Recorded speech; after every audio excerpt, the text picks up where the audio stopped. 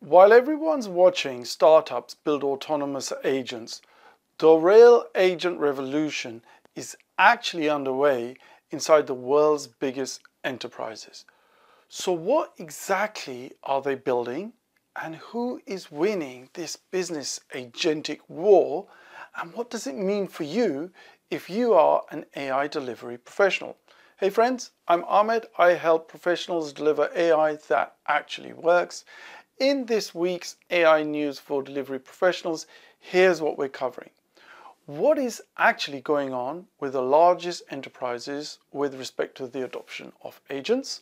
I explain what this means, and we'll take a look at exactly what the impact of this is on AI delivery, and specifically which areas of the AI delivery lifecycle are most impacted and what to do about it. Also, if you are part of an AI delivery team, please share this with your teammates so that you're all familiar with what's going on and are clear on what changes you all need to make. So let's have a look and see what is actually going on. But to do that, I want you to come back with me to 2022. And what I'm going to show you in just 2 minutes is going to absolutely shock you. Because on the 30th of November 2022, we all know ChatGPT launched and everyone was stunned. So this was pretty much our B2C AI moment, if you like. If you're a consumer and you need to get a job done, almost doesn't matter what it is. As long as it requires any information, then it can help.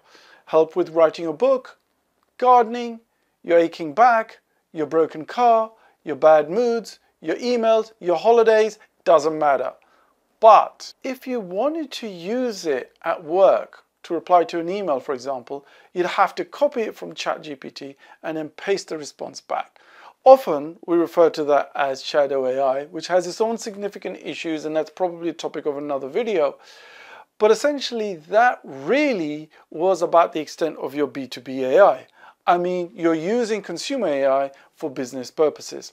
And that was until September 2023, when ChatGPT Enterprise was launched with full data isolation, no prompts, inputs or outputs being used to train or improve the model, so you had a degree of confidence that your secrets weren't going to then be exposed onto anybody else. With a separate company workspace, which separated you out from the public ChatGPT, governed by your own policies, there was some comfort that your data had a degree of protection against it. Now, on 15th of November 2023, this is when the big change actually happened. And this is when Microsoft Copilot Studio was released, because this enabled enterprises to create their own custom AI agents and automations. I mean, at the time, if you remember, people didn't even know what agents actually were at that point. But now, hold on to your seats. Look at this. This chart shows the adoption of Microsoft Copilot Studio. And look at the axis. That's not years, that is months. And now, in just a few months, we have 230,000 plus organizations that have been counted by Microsoft, according to Microsoft, that are actually using their Copilot Studio to build their agents. Even more shocking is Microsoft confirms that 90% of Fortune 500 as of May 2025 are using Copilot to build agents. I mean, talk to me about market dominance. I think Microsoft has really pulled a masterstroke over here. Anyway, so that's our short AI agent history. And honestly, if this was a movie, you'd say that's so stupid, that can never happen. But it has. And the question is, what kind of agents are developers and teams building? Well, actually, they vary quite substantially. You've got things like regulatory agents, they summarize compliance changes, classify risks, and then they can create JIRA tickets or ADO tickets based upon what you need to do. You've got financial agents extracting budgetary insights and then generating reports and sending specific stakeholders specific relevant summaries. Then you've got procurement agents auto-validating vendor documents and checking against their policy and assigning next steps. And HR co-pilots, Lord knows what they're up to. If any of you do know, then please educate us all a little bit and put in a comment below what they're up to, because who knows, right? Anyway, that's our reality, both exciting and scary. But the question I have is, how does this affect you and real-world enterprise AI delivery? Okay, and so that's what we're going to be covering in this next section.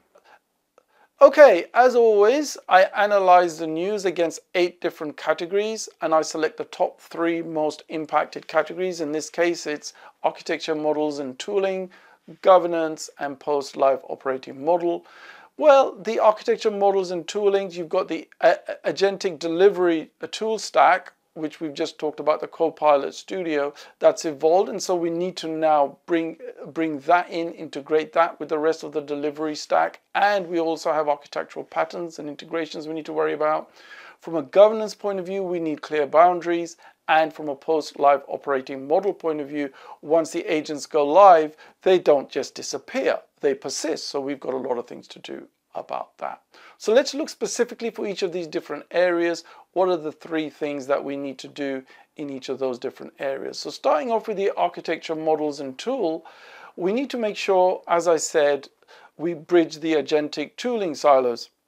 So we've got now agentic tooling silo potentially with the Copilot Studio, and we've got our other delivery stack. We need to make sure that they're integrated so we don't have disparate LLM and automation tools, but rather we have a single architectural overview. We need to also create a unified visibility layer, building in control that gives your team visibility across all agents in flight, across environments, departments, and platforms.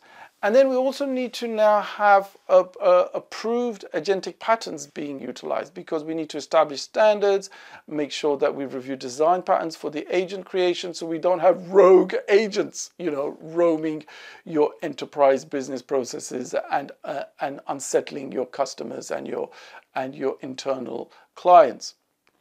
Okay. Area number 2 is looking at the governance, risk and regulatory. So over here, we need to have a look and see, we want to make sure that we have set the guardrails and define the clear rules around what agents can and cannot do. We need to enable the audit and traceability, so every action taken by an agent is actually traceable. And we need to ensure the EU AI Act compliance. I mean, agents must meet Article 12 and 13 requirements, amongst a whole others as well, built-in logging requirements and other user guidance on risks, etc. And there's a full series coming up on that before the 2nd of August deadline, and there's a link to that playlist in the description below. So please save that and keep an eye on that, because that deadline's coming up really soon. And then the 3rd area is around a post-live operating model. So over here, we need to assign agents a named owner. Every agent really does need to have some human accountable for its behavior. We've set up the monitoring and alerts to catch drift and failure and unintended consequences. And then finally, including agents in ops reviews, treating them almost like teammates, right? So treat them like any other system or team member in your regular ops reviews and incident post-mortems, and actually see where changes actually need to take place.